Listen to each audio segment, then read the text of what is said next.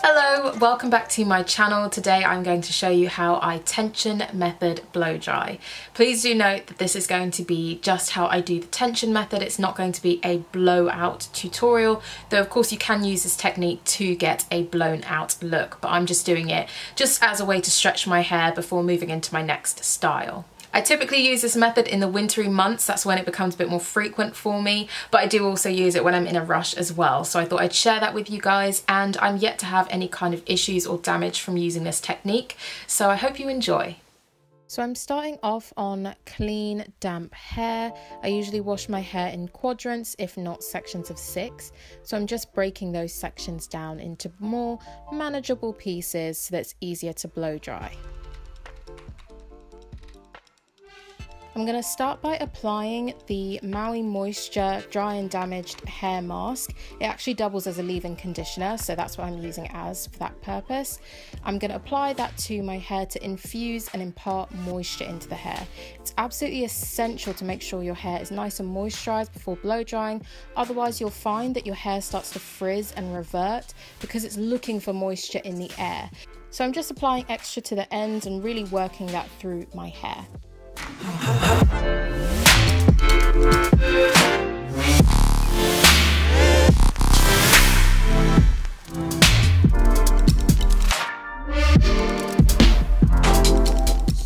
I'm going to be using the Remington Silk hairdryer. It's got 3 heat settings and 2 speed settings. It is essential to have varying heats and speeds, especially if you've got natural hair or curly to kinky hair, because that's a really great way to make sure you're not using too high of a heat on your hair.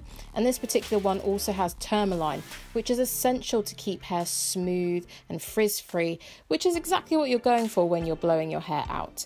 So as you can see, I take the sections, grab it and run it through, almost using my fingers as a comb. So I'm pulling down with the hairdryer in a motion like so. And as you can see, I'm using a concentration nozzle to really direct the heat. Once I'm satisfied that it's got a nice amount of tension when I've used my fingers as a comb, I will then go ahead and pull my hair taut and then run the hairdryer up and down the length of my hair, just to further stretch it out. Once I'm satisfied with it and I think it's dry or it's as stretched as I want it, I'm actually going to then infuse a little bit more moisture using this moisturizing oil cream from Modie. And this is going to help seal and lock the style in. And as I say, I'm not using this to do a blowout look, I'm just using it to stretch my hair out.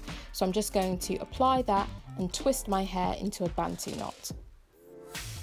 This will keep my hair nice and smooth and stretched, but also keeps that moisture and shininess to it.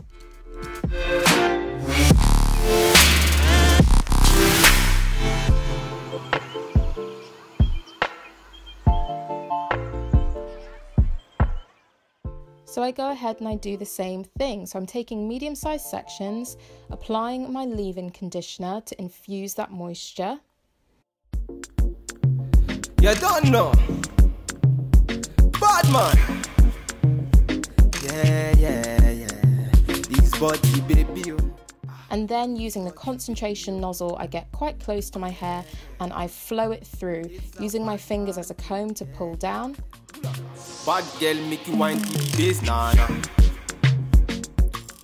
And when I'm satisfied with the stretch, I run the hairdryer down the length of my hair in a downward motion.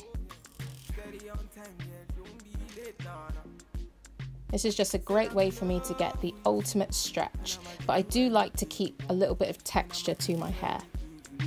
Bad man, yeah, wine I'm said I'm in love with you, and I'ma give you anything you want, and I'ma give you anything you need. Bad man, yeah, wine I'm.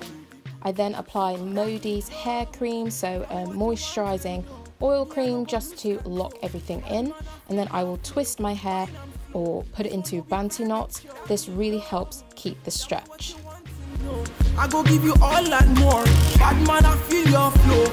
Wine I'm slow. This one no be private show. Your friends they tell you say I be nobody. Been searching all around, but I found nobody. Call on me, call on me. I go give you all of me. One section done. Now time for the other. So I do the same thing throughout all of my hair. So as you can see, this is what my hair looks like when it's been freshly washed and out of the bantu knot. So it has a little bit of stretch to it. I'm applying that moisturizing leave-in. You want something really nice and light and watery based that's going to penetrate nice and quick, but still creamy enough to really infuse the moisture. Me I no go lose control. Bad man I feel your flow. Wine I'm slow. This one will be private show. Tell me low. Tell me what you want to know. I go give you all. But I'm taking that section of hair between my thumb and forefinger and pulling it downwards, almost using it as a comb, and I'm feeling free to let go of it every so often so that it can retract again. And when I'm happy with how stretched it is, I will then go ahead and use the concentration nozzle right the way down my hair, not moving my hand, keeping that nice and taut.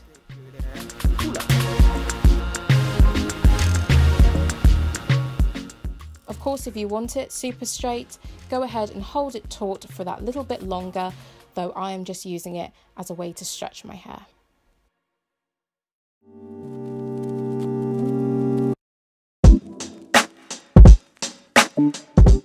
So one last time, you can see on that last back section there, I'm applying the concentration nozzle to really make sure that I've got all of the strands, and now I'm working on stretching the hair as opposed to just drying it like I was initially doing.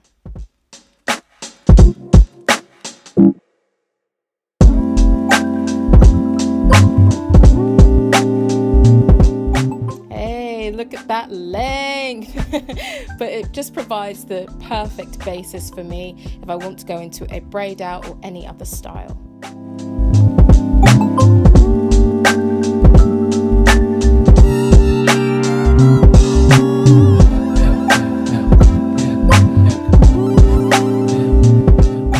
As you can see, this is like 15 minutes later. My hair has held the shape of those bantu knots really well. So of course I can just comb through those and wear a blown out look, but I usually just do this because it gives me the best straight stretch. I prefer bantu knots over everything if I want a real nice stretch to my hair. And if you follow me on Instagram, this is what the final outcome was. Big fluffy bantu knots, but of course you don't even have to take those down. I use this now to go into a protective style. So that is how I tension method blow dry without any heat protectant. Thank you guys so much for watching, and I will see you on the next one. Bye!